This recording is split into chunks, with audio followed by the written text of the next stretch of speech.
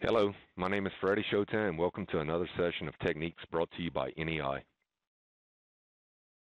In today's session, we will learn how to download and install Trimble Access Installation Manager.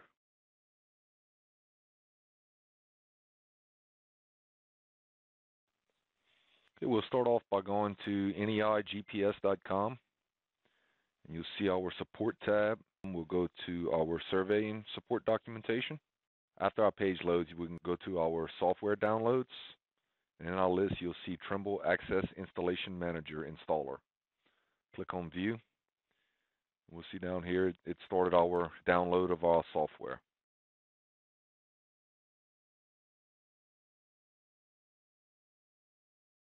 Once our file is downloaded, we'll find the folder that it was downloaded to. On this computer, it was defaulted to go to our download folder. We'll run the install file. Windows will pop up a security warning. What do we want to do with this file? We'll run it, and the installer will guide you through the process of actually installing the software. We'll go next. The license agreement. Read through this and make sure you agree to all terms. Next, it's going to ask what folder do you want to install it to. I'm going to let it just default to the program files folder, and we'll confirm the install by selecting next. And now the installation will happen with Trimble Access. Installation complete. We have Launch Access Installation Manager checked. So as soon as we close this, it should start up our newly installed program.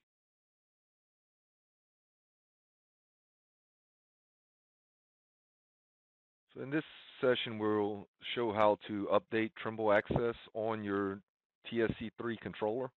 We'll start off by connecting your controller to your computer via USB cable. You will need Windows Mobile Device Center to set up your device. You'll see as soon as I plugged in, it shows that the TSC3 is connected to the computer. We'll open up our program, Trimble Access Installation Manager, and it will connect to the device. At this point, it's ensuring that the installation manager is up to date and it recognized the TSC3 controller.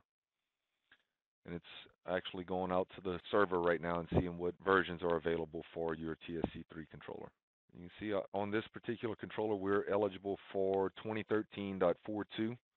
We can select versions, and if we go into this tab, you'll see 2013.42 is the latest version at this time. Through Trimble Access Installation Manager, you can install some additional applications. The additional applications offered are roads, tunnels, mines, monitoring, and also some that are offered to the partners. If you hit the information button next to it, it'll tell you which each module will do. This will give you a 30-day trial to it. So on this controller, we're going to install tunnels.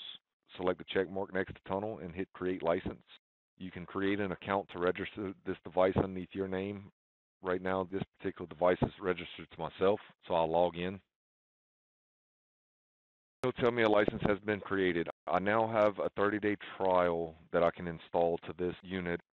It's getting a list of updates for my device. In my license applications tab, it'll now show the tunnels. I can hit install. It'll start the installation process of the tunnels module. I'll have to close out access on my device, and it will install tunnels. We'll make sure that our language, desired language, is selected. In this case, it'll be English, and we can hit install.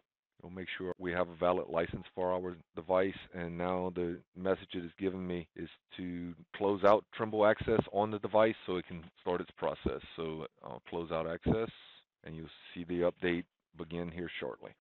While this update is in process, we have an option right here for release note. We can select that, and it will bring us to Trimble Connected Community website and let us know all the new stuff that's released with this version. So we can open up release notes, it downloaded as a PDF, and it'll give us all our information that is new for Trimble Access version 2013.42. All right, so our installation is now complete, and our device is being reset, and shortly it'll connect back up to the computer. All right, now our device is connected back with Windows Mobile Device Center.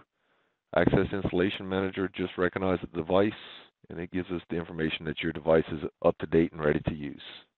Our last option is Finish, and Trimble Access Installation Manager will close out. and we're ready to use our updated Trimble access on our TSC3 controller.